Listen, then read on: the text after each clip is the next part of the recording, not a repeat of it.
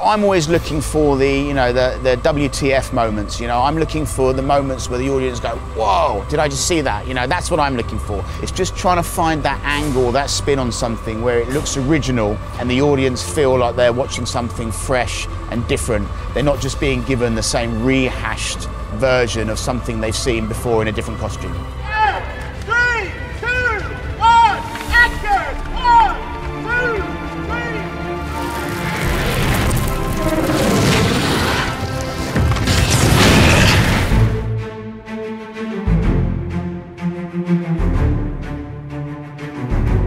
My name is Rowley Irlam and I'm the stunt coordinator on Game of Thrones. So my primary objectives are to deliver the action, to make the actors look cool, keep the crew and the cast and the stunt performers safe from harm.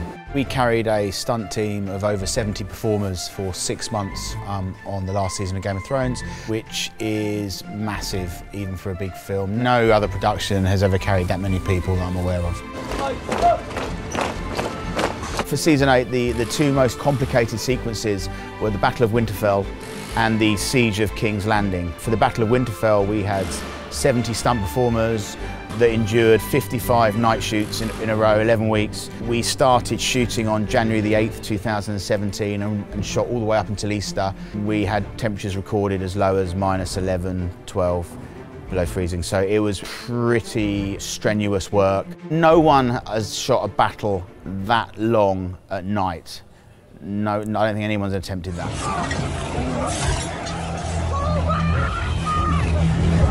We were given a really large blank canvas to work from. For example, when Jon Snow arrives into the courtyard at Winterfell, at this moment he checks in with many of the other characters. He sees Tormund and Gendry fighting on a body pile. He sees Brienne and Jaime pinned to a wall fighting. He then gets met with an onslaught of whites and he turns right into a corridor which actually is actually the Winterfell kennels where Ramsay met his demise. And we walked in there and it was like, well, what can we do here?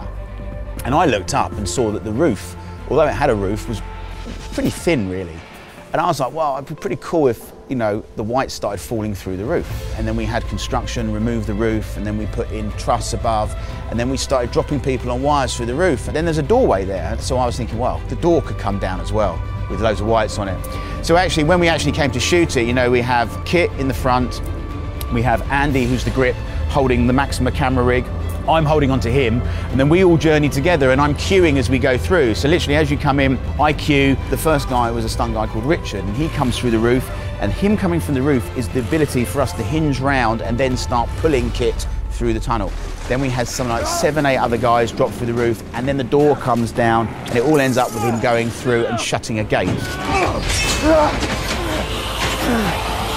Now, the gate was never originally there, but we had the gate put in so that we had a button on the end of the shot. That probably takes 10 seconds of the episode, but that took probably 2 weeks of work to prep, rehearse, design that particular segment. And then that is similar for every other shot and piece you see of the whole battle. The stunt people are a massive creative force. Often I'll get a script which will say the Hound and the Mountain meet on the stairs, and what follows is a feast of fight choreography produced by Rowley Irlam and his team. And although it's a little bit daunting when you read that and go, oh, okay, thanks, because it never leaves the script, it's always in there, we have to put that together. And so I don't think stunt people as a profession are necessarily given the creative credit they deserve.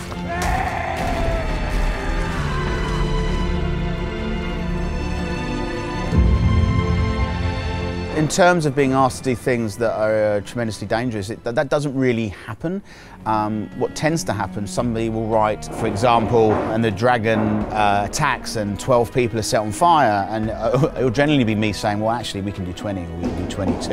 And we're not doing this to be reckless, we're doing it to try and push the boundaries of the spectacle that you see. It's just not about doing things that are more dangerous, because we don't do things that are dangerous, and that's one of the misconceptions of stunt work. We're not daredevils. We mitigate and minimise as much risk as possible. 3, 2, 1, action! 3, 2, 1, action! Every single department tried to finish off the show with their best efforts and best intentions. I do feel that the show is more about the journey than it is the destination. You never want to keep going and then it start to lose its edge. I think it's good to finish strong and draw a line under it.